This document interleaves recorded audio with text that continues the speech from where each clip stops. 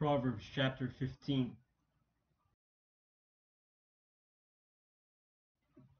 A soft answer turneth away wrath, but grievous words stir up anger. The tongue of the wise useth knowledge aright, but the mouth of fools poureth out foolishness.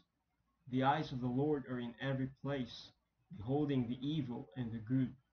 A wholesome tongue is a tree of life, but perverseness therein is a breach in the spirit.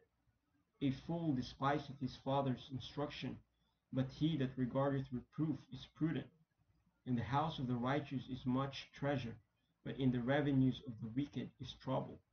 The lips of the wise disperse knowledge, but the heart of the foolish doeth not so. The sacrifice of the wicked is an abomination to the Lord, but the prayer of the upright is his delight. The way of the wicked is an abomination unto the Lord, but he loveth him that followeth after righteousness. Correction is grievous unto him that forsaketh the way, and he that hateth reproof shall die. Hell and destruction are before the Lord, how much more than the hearts of the children of men?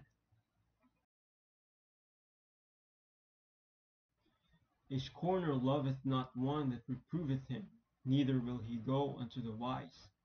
A merry heart maketh a cheerful countenance, but by sorrow of the heart the spirit is broken.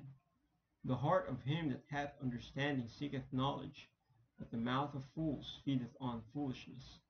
All the days of the afflicted are evil, but he that is of a merry heart hath a continual feast. Better is little with the fear of the Lord, than great treasure and trouble therewith. Better is a dinner of herbs where love is, than a stalled ox and hatred therewith. A wrathful man stirreth up strife, but he that is slow to anger appeaseth strife. The way of the slothful man is as an hedge of thorns, but the way of the righteous is made plain. A wise son maketh a glad father, but a foolish man despiseth his mother.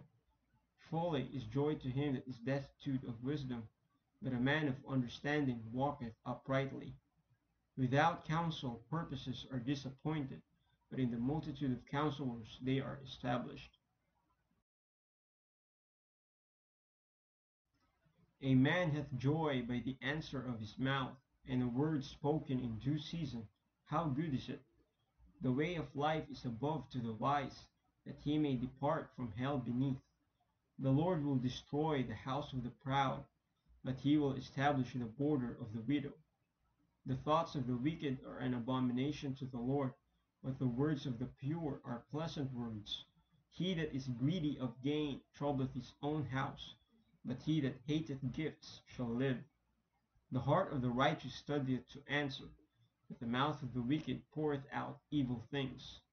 The Lord is far from the wicked, but he heareth the prayer of the righteous.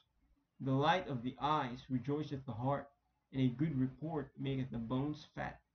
The ear that heareth the reproof of life abideth among the wise. He that refuseth instruction despiseth his own soul, but he that heareth reproof getteth understanding.